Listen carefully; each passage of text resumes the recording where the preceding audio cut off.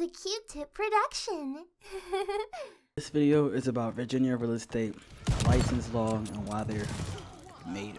The Code of Virginia 54.1 Chapter 21 is a section of the statute that governs the practice of real estate professionals. The purpose of the law is to protect the public interest against fraud, misrepresentation, dishonesty, and incompetence in real estate transactions. The law is expanded into real estate regulations in the Virginia Administration Code, which is VAC. Real Estate and Agency 135. The law designates the Real Estate Board, REB, as the authority to enforce, admin, and pro-regulate rules and regulations for implementing the law. The REB is also responsible for the Virginia Fair Housing Act and the Virginia Real Estate Transaction Recovery Fund.